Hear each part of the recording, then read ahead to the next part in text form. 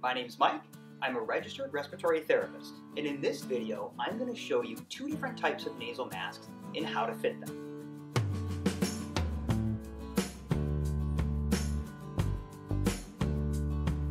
Both of these types of nasal masks have corresponding cushion sizes that your respiratory therapist can help you select. The first mask we'll use is called a Respironics DreamWear Nasal.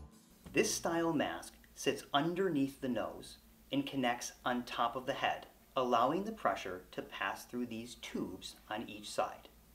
To fit the mask, place the cushion under the nose and pull the headgear down towards the back of the head. You'll also notice an elbow on top of the head where your CPAP tubing will connect.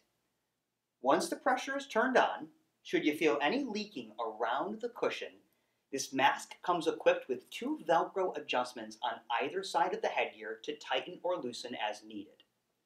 To connect your CPAP tubing, firmly press the elbow into the rubber connection.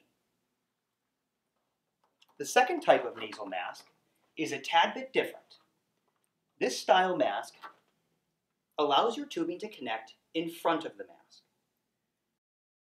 This mask in particular is a ResMed AirFit N20, which comes equipped with magnets at the base of each frame.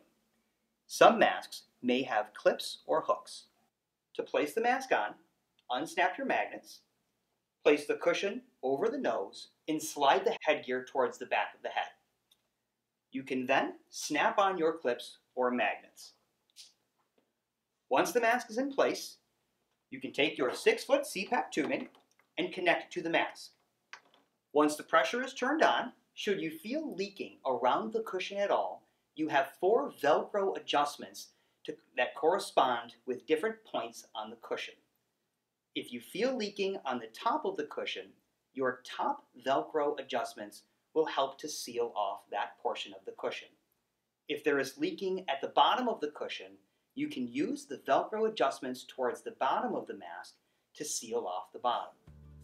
Should you need to wake up and use the restroom during the night, this mask in particular, which is a ResMed AirFit N20, has a disconnectable elbow from the front.